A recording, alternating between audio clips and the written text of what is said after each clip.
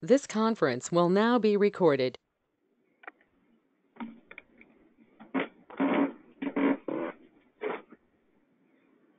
Good morning.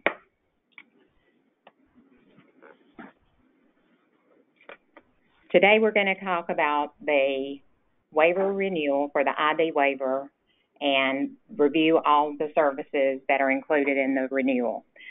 The effective date of the waiver is October 1st, 2019.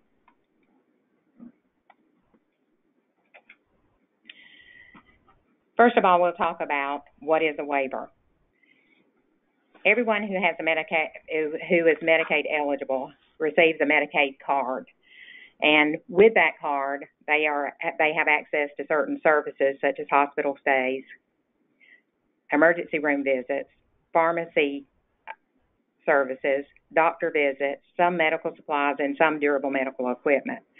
These are called state plan covered services. And it's available to everyone that has Medicaid. A waiver request to Medicaid to allow services to a group of individuals that are specific and not include and to waive state plan services to a distinct population. For the ID waiver, what we have done is come in and design services to fit those persons who meet our eligibility criteria. I think we've covered this before as far as, what are state plan services. Just remember that all state plan services have to be utilized prior to expending waiver funds. So these are two websites. This one right here will get you to the provider manual. What I want you to be aware of is that Medicaid upgrades, they update their manuals every 6 months.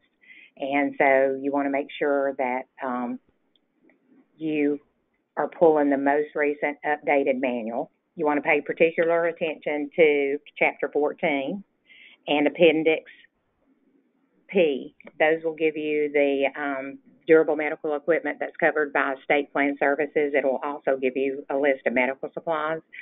The second link here will give you the fee schedule and how much Medicaid pays on certain items. And it's in an Excel spreadsheet, so you can just scroll down through there and look at the billing codes. So just wanted you to be aware of that.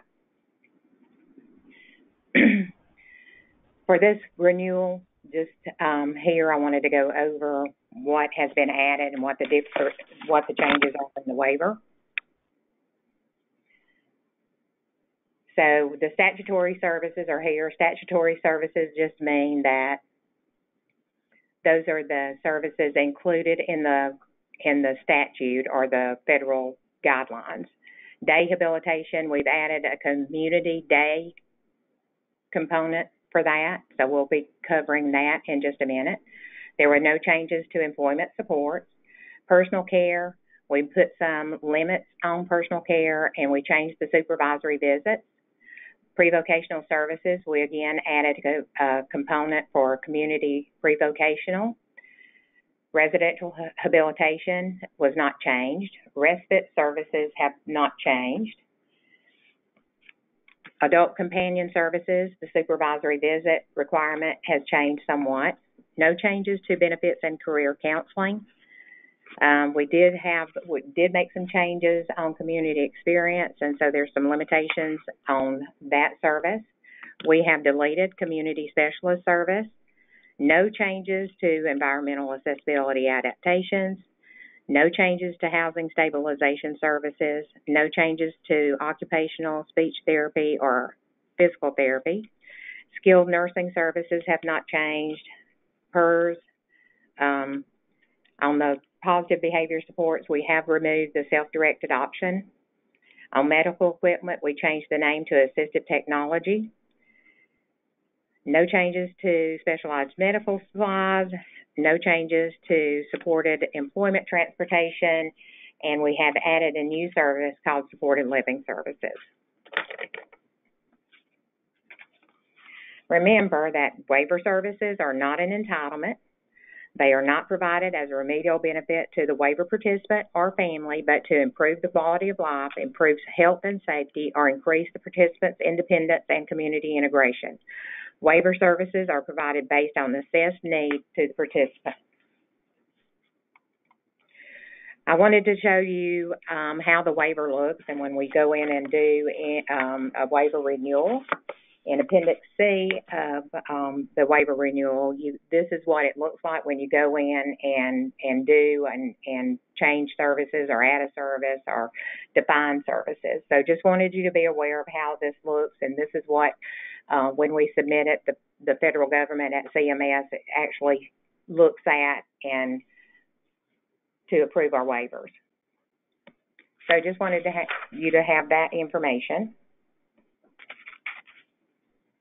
This is the provider summary, and again, you can have as many different providers on some services, but you have to have one for each provider of service and the requirements. So we're going to start with day habilitation services. It's expected to be delivered in the community. This one is facility-based. It includes planning, training, coordination, and support. It's designed to enable and increase independence, physical health, socialization, and community integration. It is included in the 4,940 total allowable units in the 247 days, 248 days if it's a leap year.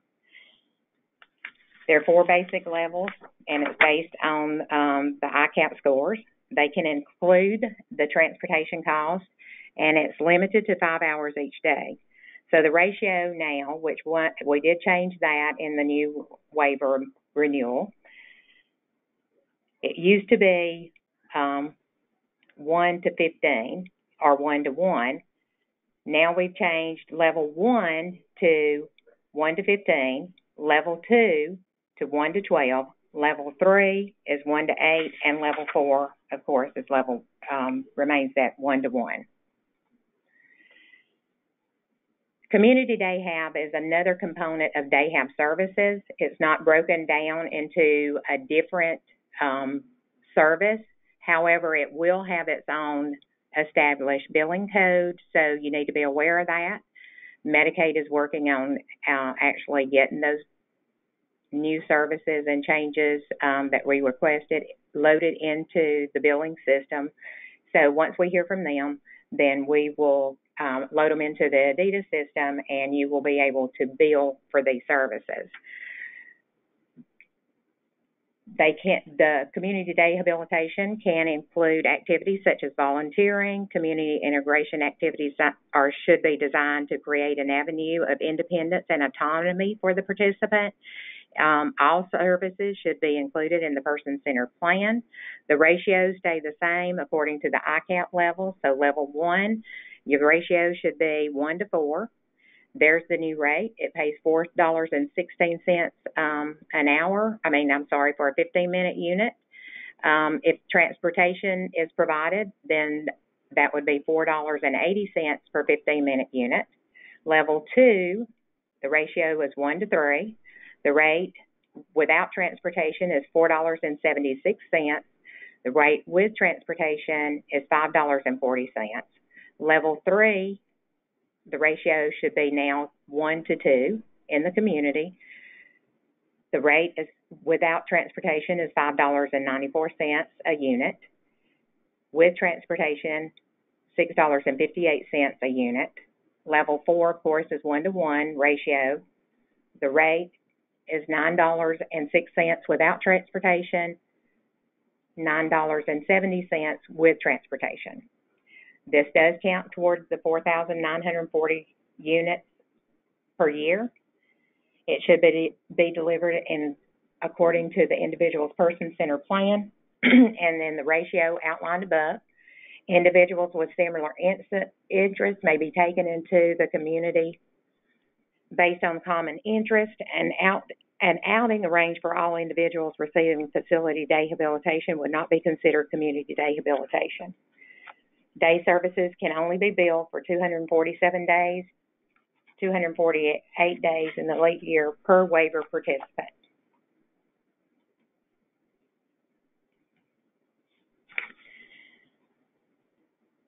Now we're going to talk about community experience. Please note that community experience has changed and can only be billed by those providers who have transformed their system and are providing 100% community-based services.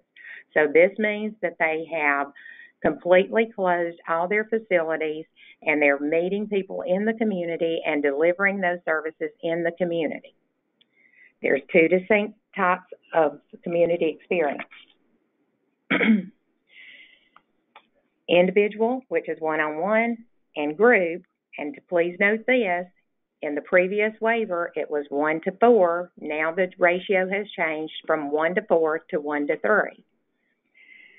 Community experience group is customized for the individual. It is provided outside the person's residence.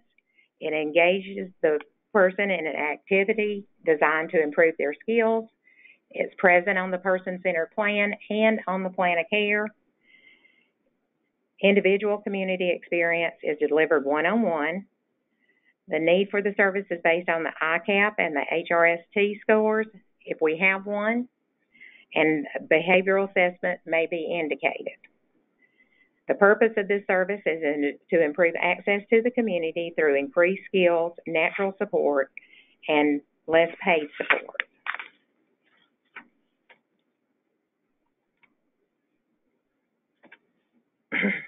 Community experience services cannot be provided in the participant's home or during the same time the participant is receiving residential habilitation, since community integration is part of that service. Community experience individual and group can only be billed by providers of day habilitation during the normal day habilitation hours and cannot overlap residential services. Community experience group should not be used to facilitate group activities that would normally be provided by a day habilitation provider. The rate has increased somewhat for the ratio 1-to-1. It's $9.70 per 15-minute unit. The rate for group would be the ratio is 1-to-3, and the rate is $6.10 per 15-minute unit. It's limited to 5 hours per day. It counts toward the 4,940 units per year. It should not be billed for day habilitation or community day help services, and it can include volunteering. Should be driven by the person-centered plan. November 1, the fiscal offices will begin changing authorizations from those currently receiving community experience. The authorizations will be changed from community experience to community day habilitation for those that are receiving that service where the provider also has a day facility.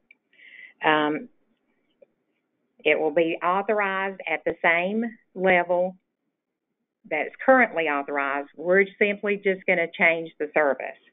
The support coordinator will need to update the plan of care for each one of these participants involved.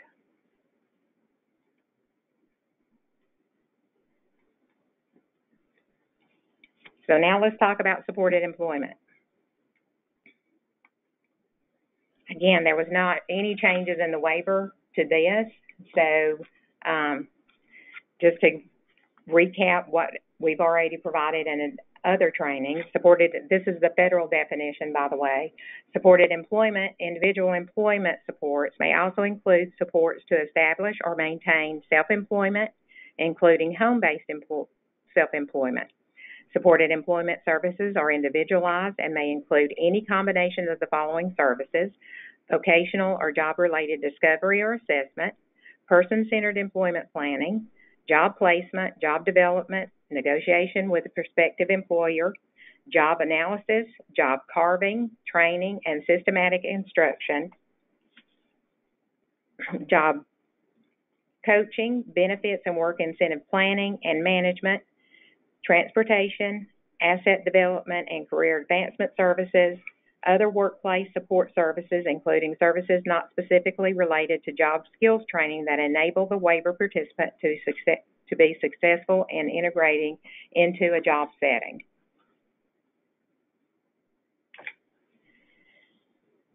There's two types of supported employment: small group, that goes from anywhere from 2 to 8 persons, and individual.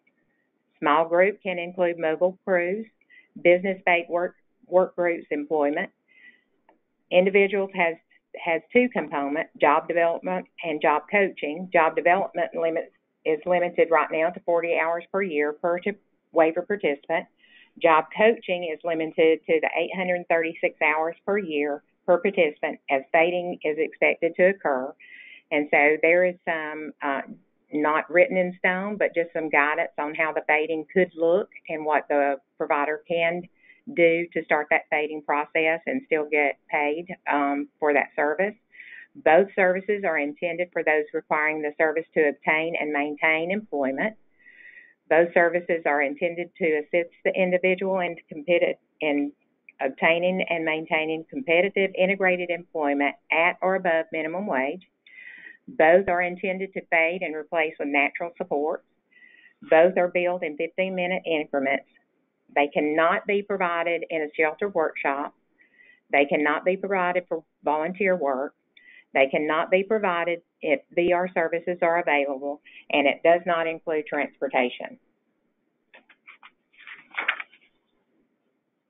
Assessment discovery is also another service for this, included in supported employment.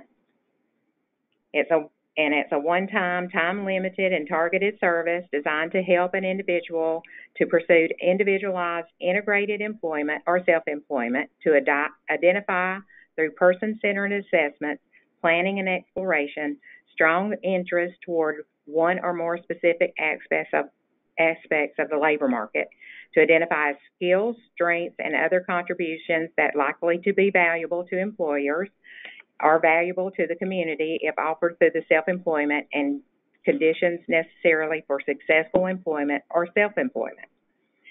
It may involve a comprehensive analysis of the person's histories, interviews with families, friends, and support staff, observing the person performing work skills, and career research in order to determine the person's career interests, talent, skills, support needs, and choice, and the writing of a profile, which may be paid through waiver funds, in order to provide a valid assessment for vocational rehabilitation services. So this service is actually designed to really assess the person, to make sure that when we make the referral to vocational rehab, when the person is interviewed by the vocational rehab counselor, they're truly interested in obtaining employment. Here's some more information about the discovery.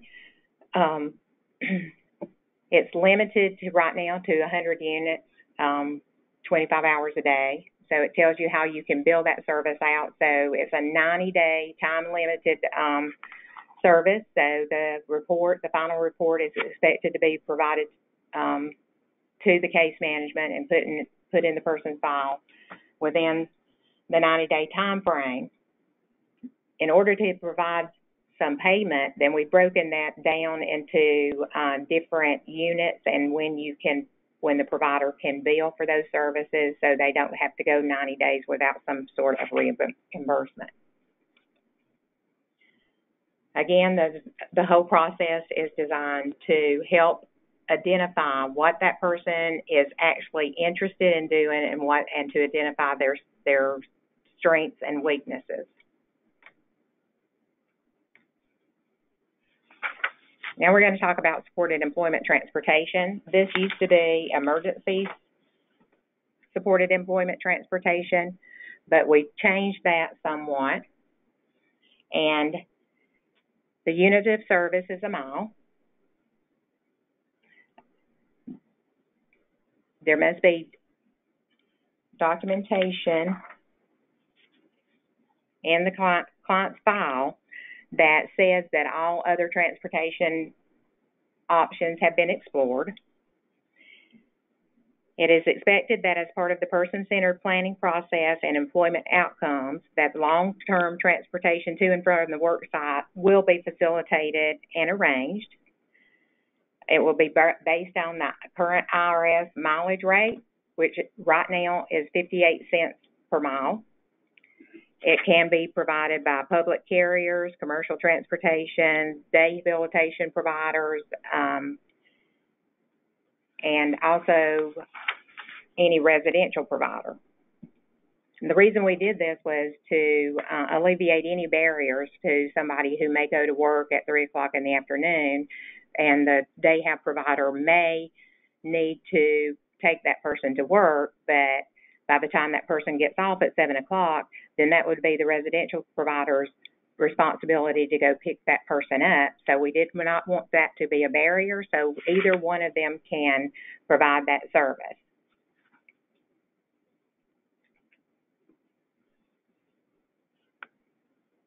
So please read over that carefully so you understand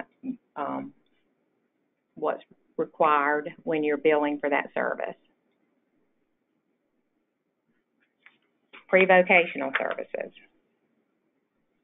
This service did not change in the waiver. Here's the federal definition.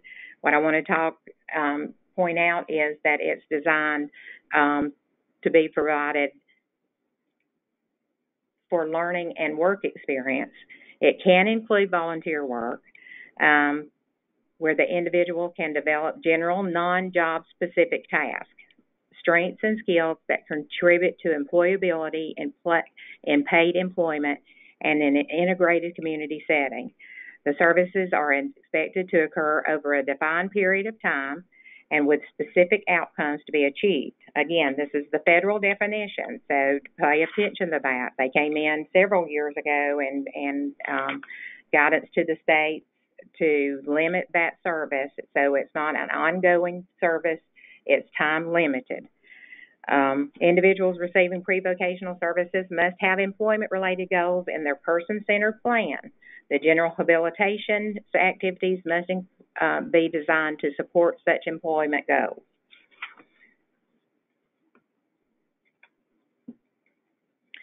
Okay, so let's recap what I just said. It's just that pre-vocational services are designed to create a pathway to employment.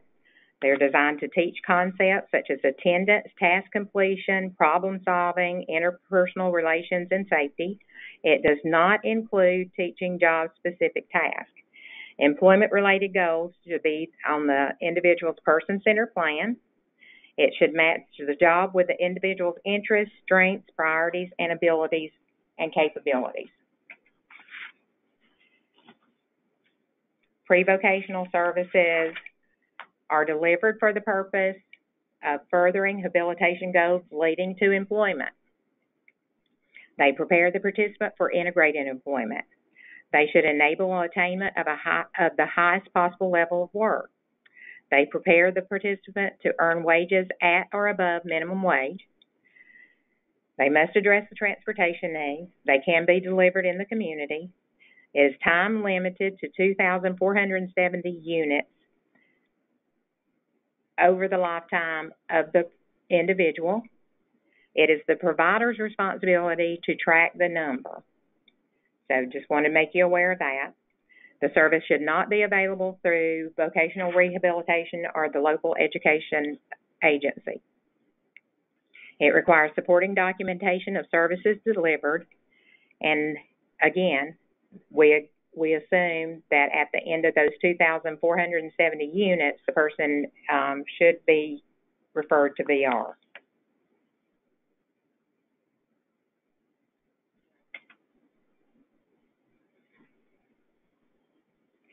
CMS has come in, and again, in guidance to the state, they say that pre-vocational services is not a required prerequisite for individuals or small group supported employment services provided under the waiver.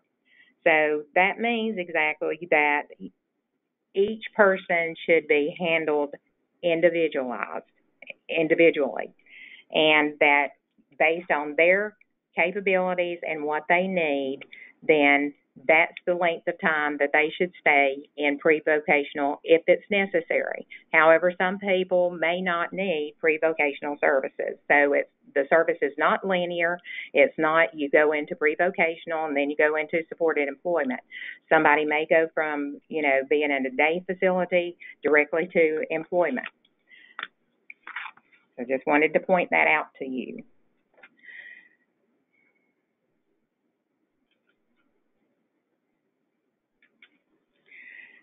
Okay, in this waiver renewal, we did add community pre-vocational services. So this would be services that are designed to be delivered in the community.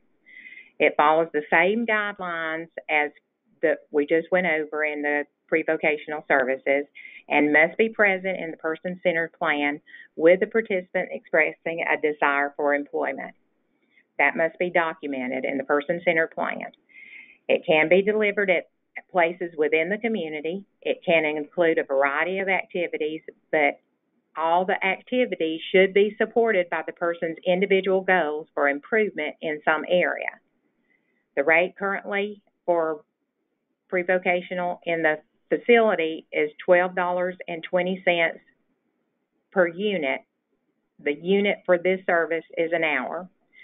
So we've increased that to $24.40 for community pre-vocational services. Providers should document explicitly activities in the community and how that relates to the participant's goals. It should count toward the 4,940 total units. Again, the unit for this is an hour. The documentation should support the person-centered plan and the goals established designed to assist the participant to obtain employment.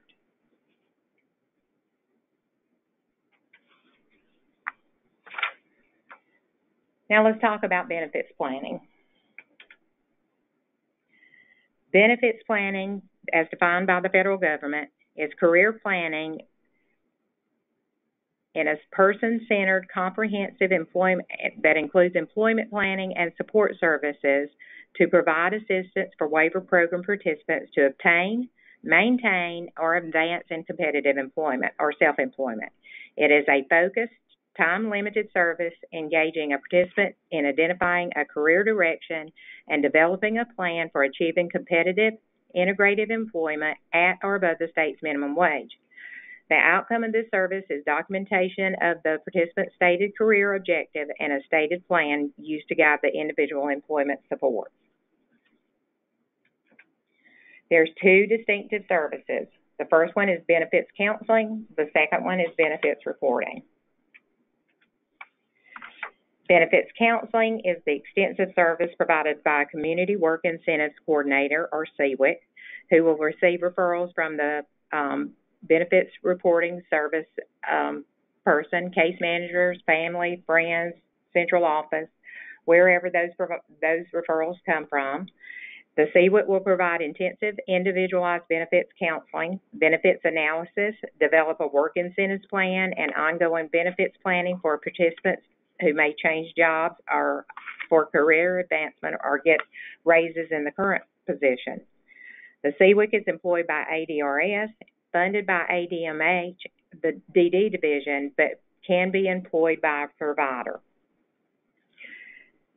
The ones funded by ADMH DD division should be housed in each of the regional offices. The service is billed in 15-minute increments and cannot exceed the 60 units or 15 hours per year per waiver participant. Benefits reporting service. The benefits reporting service is designed to assist waiver participants and families to understand general information on how SSI and SSDI benefits are affected by employment. The benefits reporting specialist will be employed by a provider agency. They will receive referrals from a variety of sources, including case managers, families, service providers, and CWICs, and the CWICs housed in each region of the state. Once the participant enters employment, the benefits reporting specialist will be available to answer questions, assist in the execution of work incentives plans, and assist with the submission of income statements and or impairment or related work expenses or IRRs to Social Security as required to the extent needed and indicated by the individual. The benefits reporting specialist service must document the service and activity. The unit is 15 minutes. The service is limited to 12 units or 3 hours per month. So that's 144 units, 36 hours annually. Personal care services. Personal care services is a range of assistance to enable waiver participants to accomplish tasks that they would normally do for themselves if they did not have a disability. This assistance may take the form of hands-on assistance, actually performing a task for the person, or cueing the person to prompt them to perform a task. Personal care services may be provided on a sporadically, intermittently, or on a continuing basis. Personal care services can include assistance with any activities of daily living or independent activities of daily living. They can include such things as bathing, toileting, transferring and ambulation, skin care, grooming, dressing, extension of therapies, exercises, routine care of adaptive equipment, meal preparation, assisting with eating, and incidental household cleaning and laundry. In this waiver, we changed somewhat, and we've limited this service to 12 hours per day for those living in the home with families. For those people that live independently, they may have over the 16 hours a day. What is important here is the documentation needed to support the number of hours assigned. The rate has increased from $3.90 per 15-minute unit to $4.12 per 15-minute unit. ADLs include assistance with shopping, budgeting, using public transportation, social interaction, recreation, and leisure activities. It also includes accompaniment, coaching, and minor problem solving. Can include supervision only, but requires a plan approved by the regional office. Please note that the direct service provider should be completing a supervisory visit done every 60 days. That has changed from 90 days in the previous waiver to 60 days in this waiver. And also, this is being changed in the electronic visit verification management system called Authenticare. So just take note of that you're going to have to enter those things in every 60 days. The supervisory visits are designed to oversee the personal care worker and ensure that the services are being delivered as expected. The participant should be able to report any problems they have with the personal care worker and have them corrected by the supervisor. The QDDP should observe the worker at least 2 times a year in the home and should document that the worker was present on the form. Please pay attention to this. For those participants currently receiving more than the 12-hour limit, they will continue to receive that amount as authorized services. A needs assessment will have to be completed in order to reduce the number of hours for these participants. The needs assessment must justify the reduction, and we must provide the person with his appeal rights if he wants to challenge that decision. The 12-hour limit can be changed if something happens and their situation changes. Maybe the primary caregiver actually gets sick or passes away, then we can increase those hours. Again, the important part is that we document what we're doing and why we're doing it.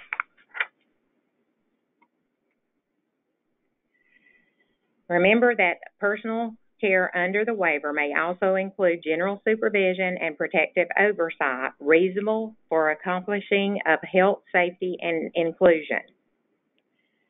The worker may directly perform some activities and support the client in learning how to perform others.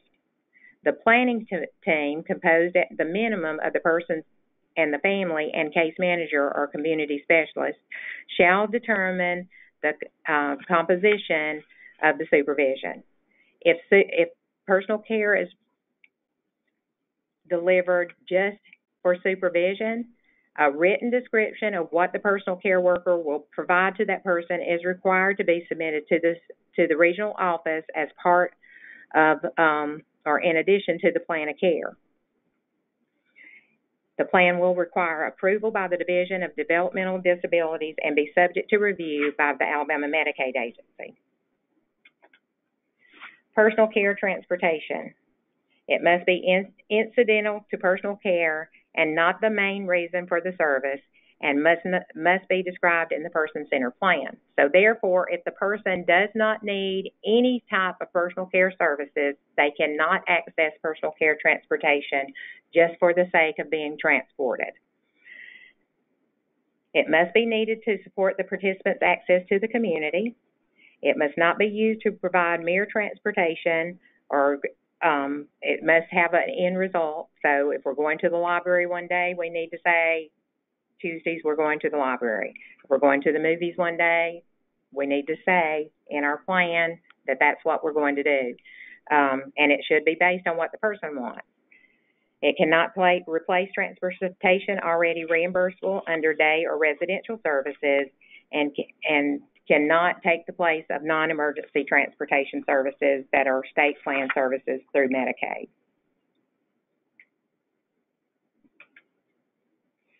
Personal care services can support people in employment. It's designed to provide assistance with the ADLs or IADLs while somebody's employed. It may be used to support an individual at the work site. It includes general supervision, but if it does include the general supervision, please make sure that you include that detailed plan for the supervision to the regional office. It provides oversight reasonable for health, safety, and inclusion. It can include transportation to and from the job site. It must support the employment goal as identified in the person-centered plan and on the plan of care. It can be self-directed. The rate has increased from the $4.35 per 15-minute unit to $6 per 15-minute unit. It can be a component of other services but cannot comprise the entirety of the service, and it cannot overlap another service. Please note that personal care services to support employment should also be are also subject to the 60-day supervisory visit requirement.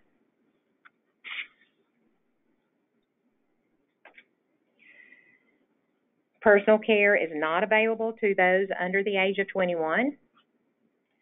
The person should have personal care needs identified through the early periodic screening and diagnostic treatment plan. The supervisory visits are 60 days. The limitations for participants living with parents or guardian is now 12, and the payment is 15-minute units. Housing stabilization services. The Housing Stabilization Service enables a participant to maintain their own housing as set forth in the plan of care or in the person-centered plan. These are some of the things that the Housing Stabilization or Community Integration Specialist can do. There are 5 Housing Stabilization Community Integration Specialists housed in across the state, one in each one of the regional offices. So this just lists their duties.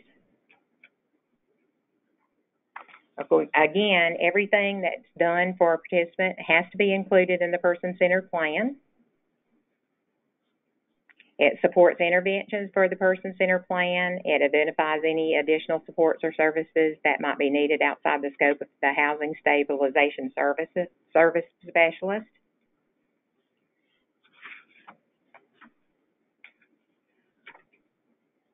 Again, housing stabilization services should be authorized and included in the person-centered plan and should be on the plan of care and authorized as a service. It's expected to help the participant have a safe transition to the community to increase independence. It excludes expenses for monthly rentals or mortgage expenses, food, regular utility charges, and or household appliances or any items that are intended for pure diversion or recreational purposes or that are not necessary for the participant's safe transition. Supported living services is a new service that was actually put in the waiver with this renewal. It's services that include training and assistance in maintaining a home of one's own, a home shared with other freely chosen housemates in the community. A home of one's own means a resident not owned or controlled by any waiver service provider.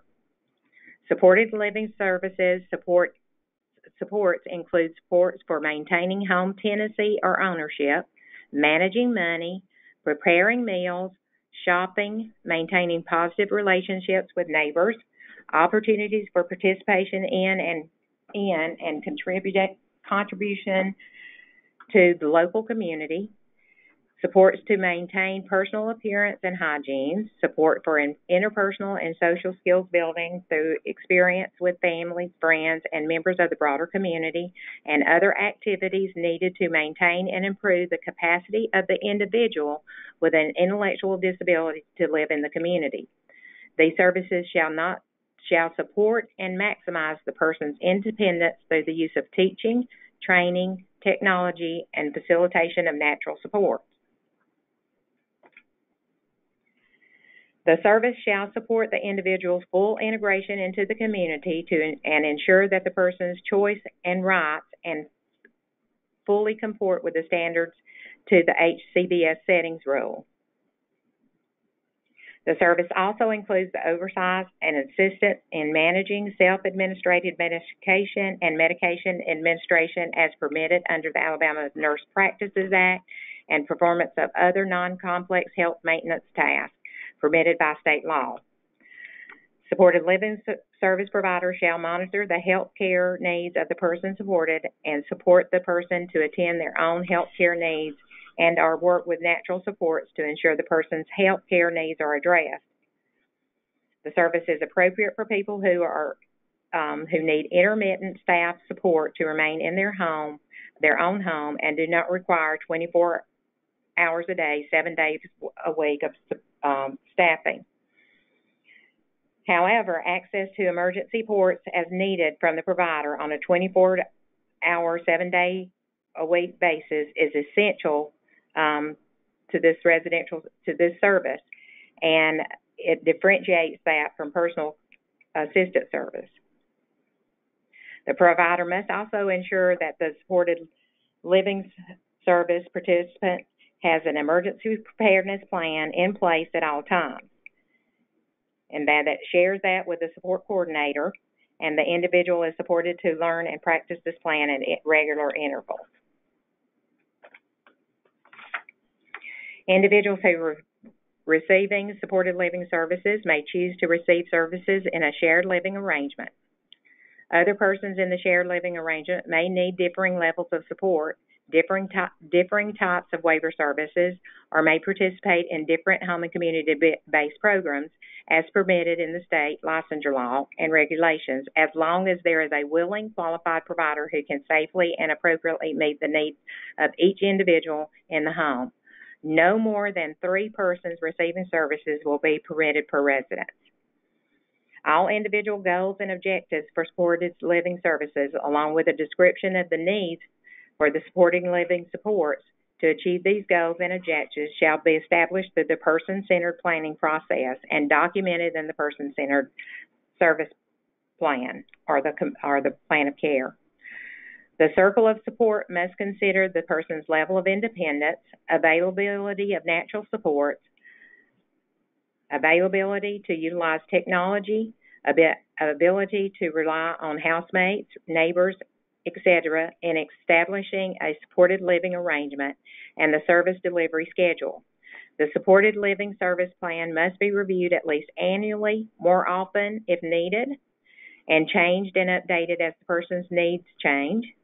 It should take into consideration the use of personal emergency response system and other technologies to increase independence when appropriate. The individual service plan or plan of care must reflect the routine supports that will be provided by supported living staff while recognizing the flexibility may be needed and desired by the person supported. The person may choose to live with one or two other persons supported and share living expenses, or choose to live alone as long as sufficient financial resources are available to support the chosen arrangement. Payment to providers is based on a monthly fee, and service delivery must be appropriate to meet the individual's needs and goals. Transportation may be necessary for some individuals, and it is included in the rate to the provider. Here are some limitations on the service. It shall not include the cost of maintenance of the dwelling, residential expenses such as phone, cable, TV, food, rent, mortgage, home renters insurance, and etc. And those shall be paid by the person supported and the other residents, and not through the use of the service. A person who is receiving supported living services shall not be eligible to receive personal care, companion, or transportation as separate services except for supported employment, transportation, and personal care at the worksite. Personal care is provided within the delivery of the supported living services. The worker must use the EVV Authenticare system to clock in and out.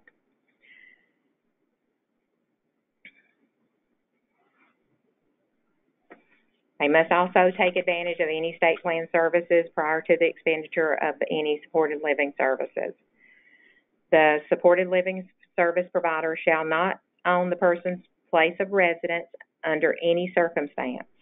The provider shall not be a co-signer of a lease on the person's place of residence unless this is necessary for the person to obtain the lease, and the provider signs a written agreement with the person that states that the person will not be required to move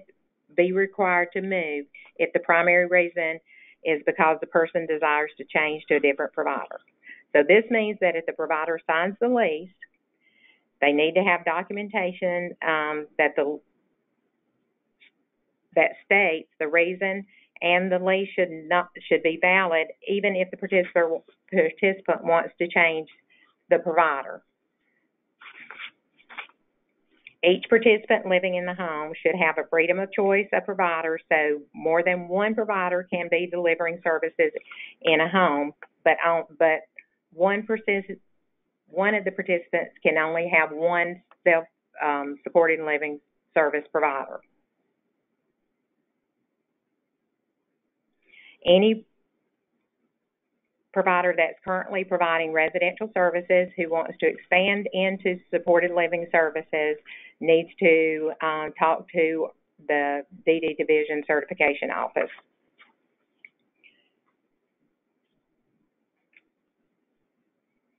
More limitations.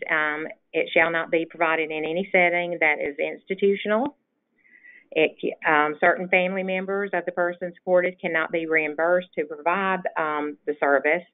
And these include spouse to spouse, parent to child, child to parent, or either appointed as legal guardian and are living with the person. Other family provider qualifications may be reimbursed as long as certain criteria are met. The service shall not be provided in a home where a person supported lives with family members unless such family members are also persons receiving waiver services. And that's for the ID and living at home waiver. Doesn't include any of the other nursing home level of care waivers such as E&D or the cell waiver. Family members shall be interpreted to mean the mother, father, grandmother, grandfather, sister, brother, son, daughter, or spouse, whether the relationship is by blood, by marriage, or by adoption. Supported living services shall not be provided out of state, and a minimum of 2 face-to-face direct service visits lasting at least 1 hour is required.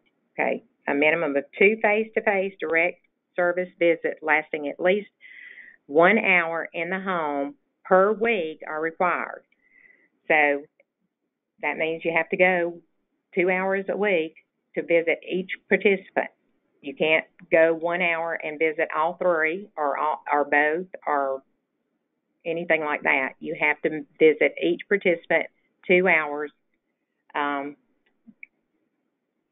each week. So 1 hour twice a week.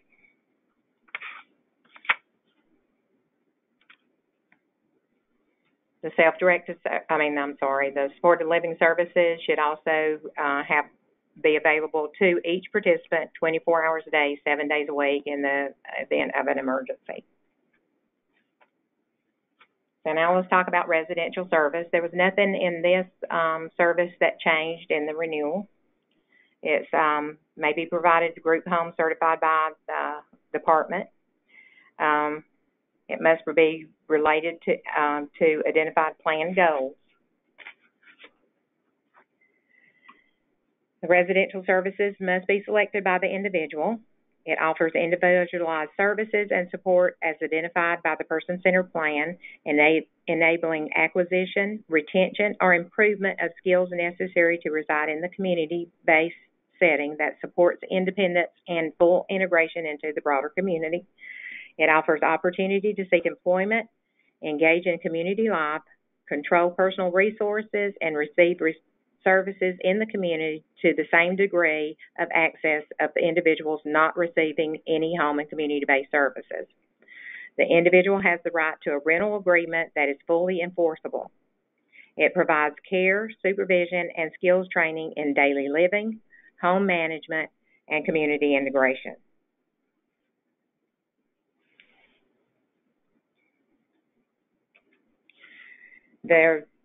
Here are the requirements for those providers who are providing specialized medical residential services to our participants.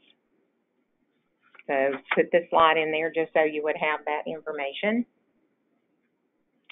Again, here's the one, the requirements for those providers that are providing specialized behavioral services to some of our participants. None of this changed in the renewal document, but I will point out that when you are providing this service, if any of your level 1, 2, or 3 people change, you have to notify this regional office, community service director, and send the new credentials on the new person to them so they have it on file.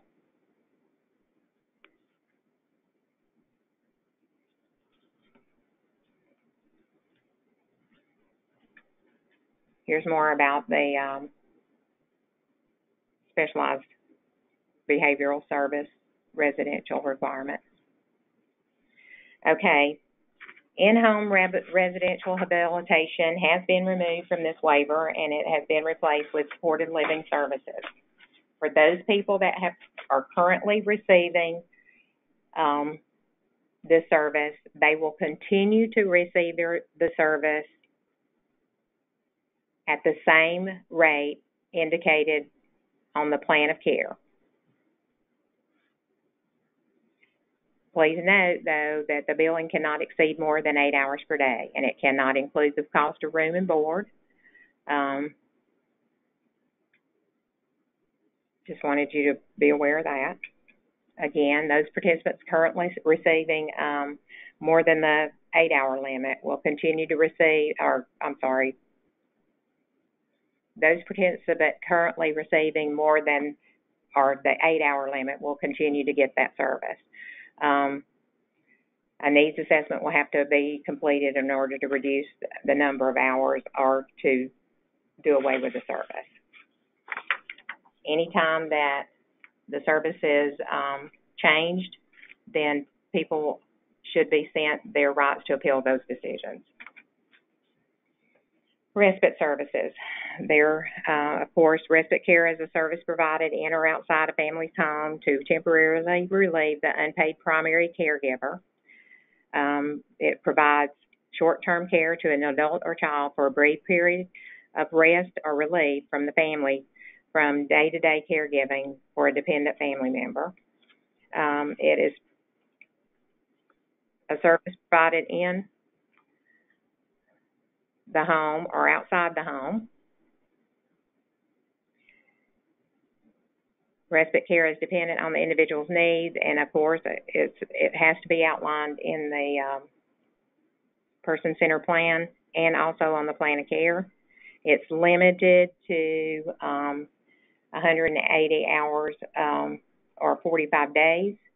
That also equates to 4,320 15-minute units. So none of this changed within the current waiver renewal. Nothing changed about community companion services. So there, is what is comprised of the service. So just be aware of that. The one I want to point out is that the supervisory visit must be completed every 90 days. In the previous waiver, it did say every 60 days. However, it has been changed every 90 days. The reason that the supervisory visits for personal care services and for companion services was changed was to align it better with the other waivers across the state. Theirs has always been 60-day supervisory visits for personal care and 90 days for companion services. And for our waiver, it was right the opposite. So we worked with Medicaid to make it align better with what other waivers were doing in the state. Please note also that the adult companion services is only available for those on the ID waiver. There's some services that are included in companion services. They can go into the community with the person as long as they're dropped off. Companion service transportation is not a service in the waiver, so just be aware of that. Okay, so community specialist service, been in the waiver for many, many years and never really utilized. I think the utilization, we used it twice in those many years, and so never could really find a place that it should go and how to utilize that service. So it has been deleted from the waiver as a service. What I want to note about specialized medical equipment, we changed the name to assisted technology. Nothing about the service really changes. We just added assisted technology to broaden the definition a little bit. And so what you have on the slide, pictures on the slide, is actually some specialized medical equipment. Assisted technology can be outside that. So it's an item, piece of equipment, including any equipment not covered by state plan services. It can be a service animal or product system which can be acquired commercially. It can be modified to customize that individual's needs. Must be used to, increase the person's independence and autonomy in the community. It means that it's a service that is directly designed to assist an individual in the selection, acquisition, or use of assisted technology device that also includes an evaluation by an expert. It can be purchasing, leasing, or otherwise providing the acquisition of assistive technology. It can be services consisting of selecting, designing, fitting, customizing, or adapting and applying or repairing, replacing assistive technology devices. So we added this basically just to broaden the definition and not have that service tied directly to medical needs.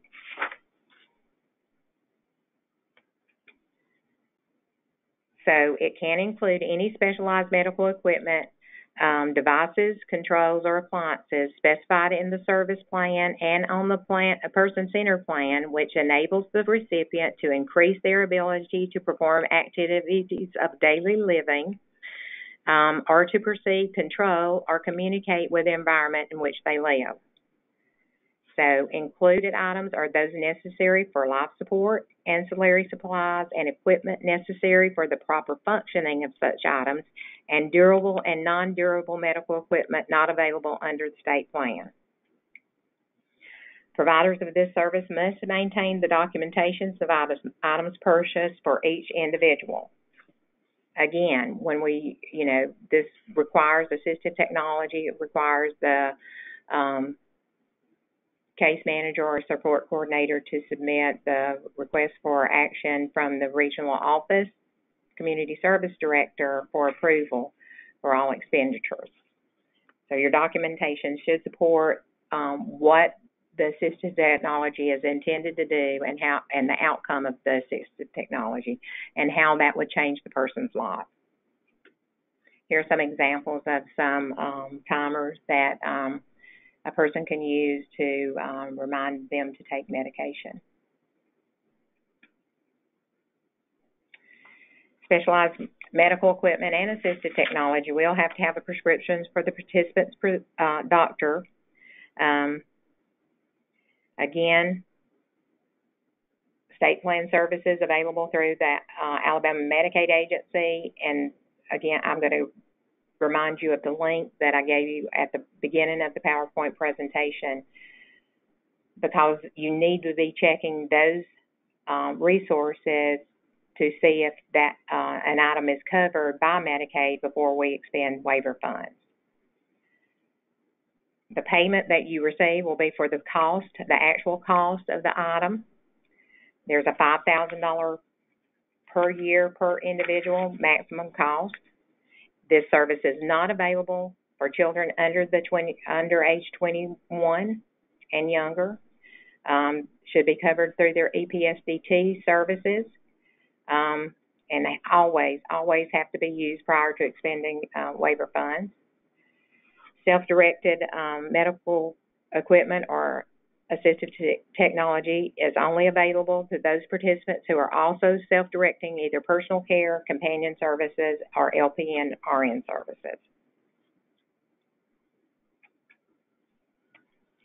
Environmental accessibility adaptations. Nothing changed in this service in the waiver for this renewal period. Just want to make sure that you understand that, you can get a physical therapist to and use that service to do an evaluation to determine, what is needed as far as the home modifications, and that all services should be provided in accordance with applicable state, local, and building codes, as well as ADA standards.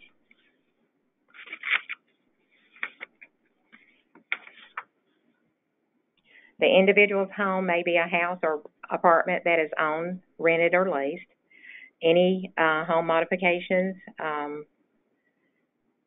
should be, again, made to the ADA standards. If somebody is leasing a home, then it's really that owner's responsibility to make the home accessible. In the event that causes a hardship to that provider or the owner, then there are some things that can be done, some adaptations so that can be done, as long as whatever is provided, such as a portable ramp, can be taken if that participant moves to another location, and it can be modified. So just bear that in mind. The payment, of course, or the unit of service is the job. There's a $5,000 per year per individual cap. And please note that this does not have to have a prescription from the person's doctor. Specialized medical supplies are supplies that are reimbursed under this for the participant. but it does not include common over-the-counter personal care items and items that are of not direct medical or remedial benefit. So that does not include items such as soap, cotton swab, toothpaste, deodorant, shampoo, or sanitary items or supplies otherwise furnished under Medicaid state plan. Again, you need to go back and look at those chapters in the provider manual and or the fee schedule to make sure that whatever that person needs is not already covered under state plan services, because a waiver is, we're going to be the payer of last resort.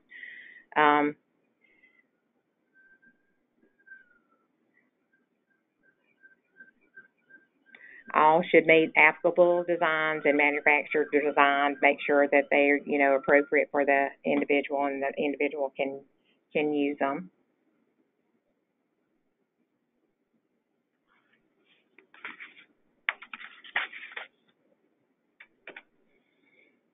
Again, shall not include over-the-counter personal care items. So just want to bring that attention to that. Costs for the medical supplies are limited to $1,800 per year per individual. Must be prescribed by the participant's physician.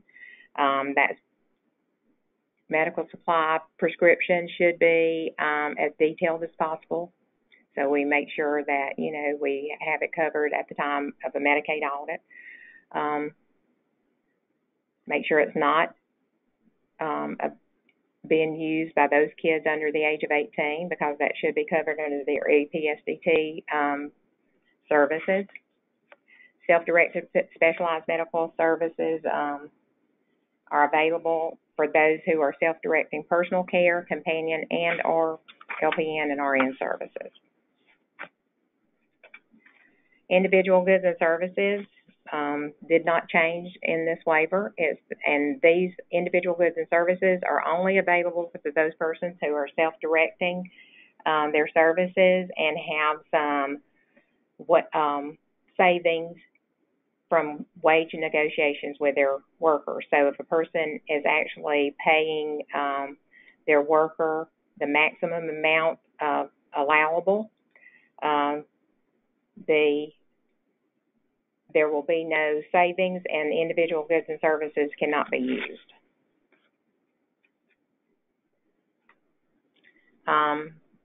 We did a little bit of changing, and we increased the amount that the person can save from $1,000 to $10,000, and this is to allow for those services that, like maybe a van lift or some dental work or something that's really big.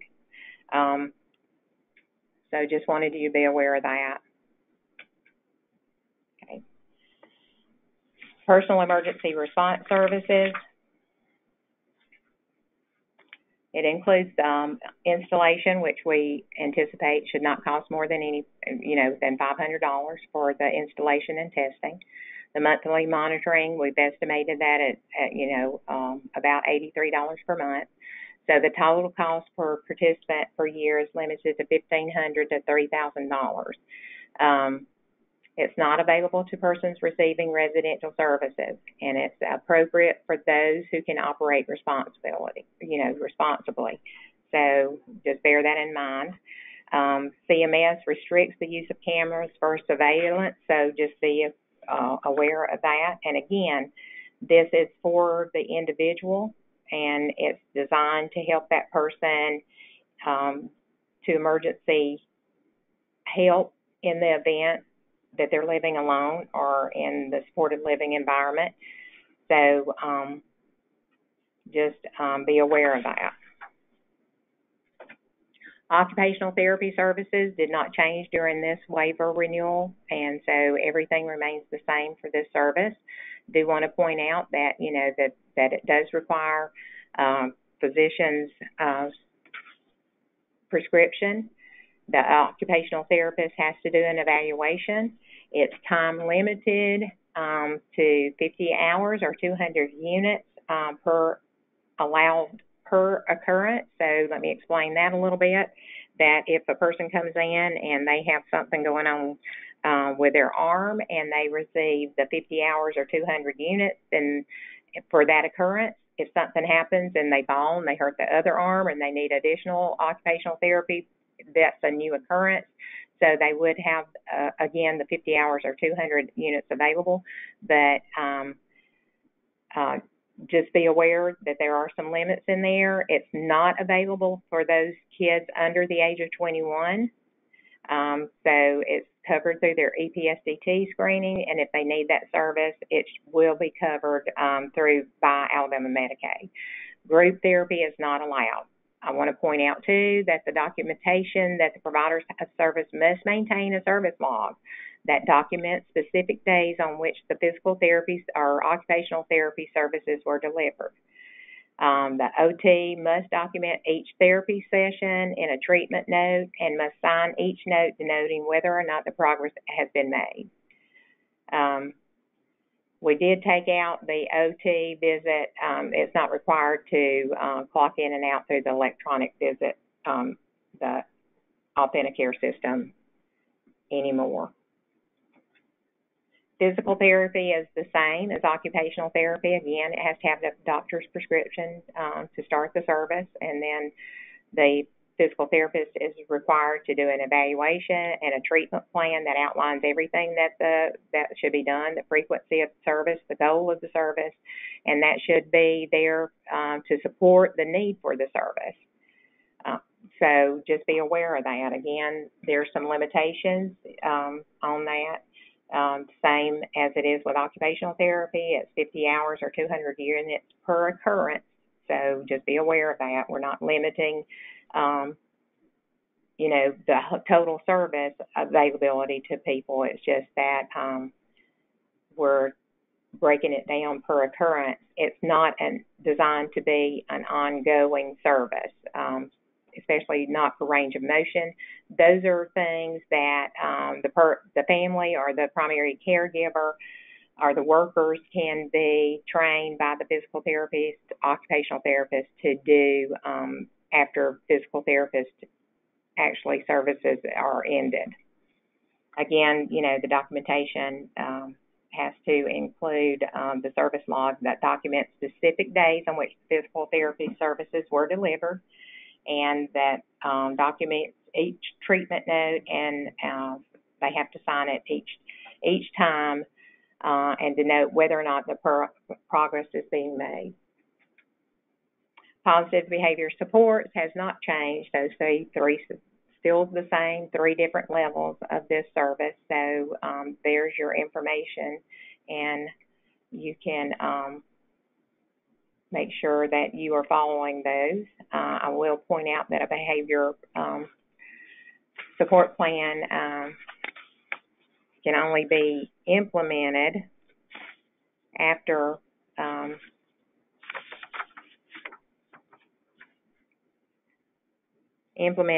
positive behavior approaches have been tried. Other approaches have been applied. Also want you to know that, it is required that every 90 days you have to have this renewed. So make sure you're working with your regional office and submitting whatever documentation they need to see to have the authorization continue at the current rate. So please be aware of that. Okay, this talks about the levels of positive behavior services. I want to point out here that self-directed positive behavior supports was removed as an option of service simply because there was no utilization of this service. So, and the administrative burden to the employer of record was quite significant. So just wanted to make sure that you are aware of that. Process intervention, nothing in process intervention services changed during this waiver renewal. So if you're providing that service or you want to know a little bit more about that service, just there's your information and what it's used for, but it can be delivered in the home or out of the home. Most of the time when we see that service being utilized, it is done in a residential facility. It is also has 10-week limit, so no participant can get over 10 weeks during the waiver year. more information about process intervention. Speech therapy services, again, has to have a prescription. Nothing in this changed during this waiver renewal, but it is, billed at the encounter rate, and so limited to 1 encounter a day. Speech therapy, is supposed to have, it's, again, a plan is required. There must have a prescription from the person's physician. The speech therapist has to do an evaluation and then develop the treatment plan according to the evaluation, and the plan must state the goals of the therapy. So more about that right there. So there's a way that, if additional services is needed, then they can be requested. It's not available to those kids under the age of 21 because that's covered through their early periodic screening diagnostic treatment program. Again, the provider has to maintain a service log, and tells us what they did on certain days and whether or not services have been made. It is not included in the electronic visit verification monitoring system. It was at one time, but we removed that. Nursing services, nothing about nursing services changed in this waiver renewal, so still the same as it was. Just want you to be aware of that. Not available to those kids under the age of 21. That's covered through their EPSDT. So if we have someone that is living in residential who is also under the age of 21, that service has to be provided by one of Medicaid's 5 providers. That letter went out last week to all providers and to all persons who were receiving that service. Just remember, I tried to stress this during the presentation, that, the person is the reason that we're here to provide the service, not, not anything else. So it's all individualized, very much based on that person-centered planning. That's the key to all service and the development of the plan of care.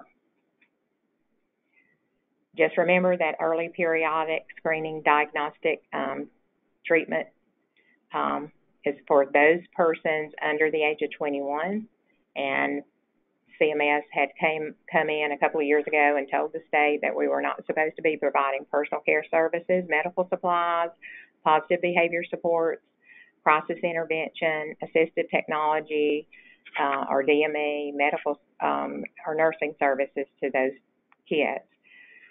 For those kids that we identified under the age of 21 that was getting personal care, the personal care transportation is not covered by the EPSDT services. So for those that were currently getting personal care as a waiver services, their personal care transportation will still be covered. Residential services will still be covered. And what we have encouraged case management and the regional office to do is to try to find a service that's not a waiver service that's not covered through EPSDT that we can make available to participants so they don't lose their waiver slot. The participants whose match is paid from DHR or by the local education agency are exempt from this EPSDT program requirement. Let's talk a little bit about MSIQ checks and why these are important. We have to do those, and we should be keeping a check on these. Providers should be responsible for that. One of the easiest ways to do an MSIQ check to make sure a person continues their Medicaid eligibility so you can bill for service is to go into Adidas and look under the fund eligibility page that is updated at the first of every month. And so You can see here that it will tell you their start date and end date. So the person that we pulled up here is eligible for services for this month. If that is not there, if the current month is not there, then you need to call the regional office and have them go into the MSIQ and check that and see if we can determine what's wrong. Lindy Watson here at the central office is always available to help you check the MSIQ. We did make available to case management and service coordination that way they can go into the Medicaid provider portal and check each person's eligibility. They also can be checked, by telephone, by dialing the 1-800 number. That takes a little time, but it's important that, we check this and make sure that persons are eligible for the service in order for our providers to get paid. We want to get you paid for the services that you provide. So if you see a problem, don't hesitate to call the regional office or Lindy, and let's see if we can track down what the problem is and get it rectified pretty quickly so you continue to get paid. Redeterminations, the support coordinators can begin that process, now 60 days in advance. I think there was some what I call DMH folklore that said no more than 45 days. That's not the case, but I did go ahead and put it in the waiver that they can start within,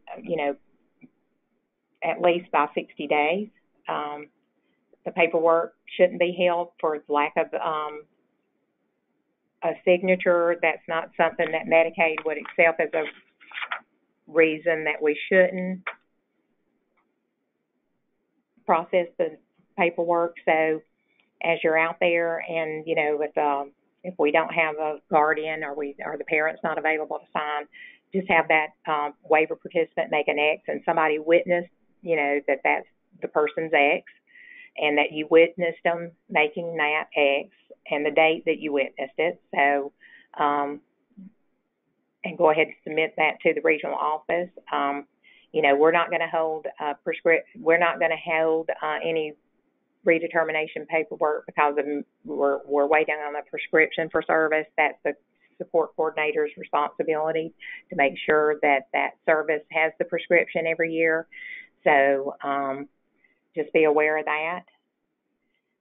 We're trying to process all redeterminations by the last working day of the month. So we try to get them and we try to space them out over the month.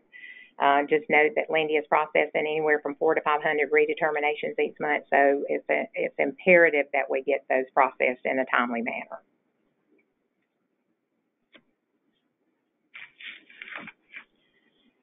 For questions or comments, you can send those questions, call the central office or call your regional office. They've had the same presentation and previously, and so they can answer any questions or should be able to answer any questions that you have.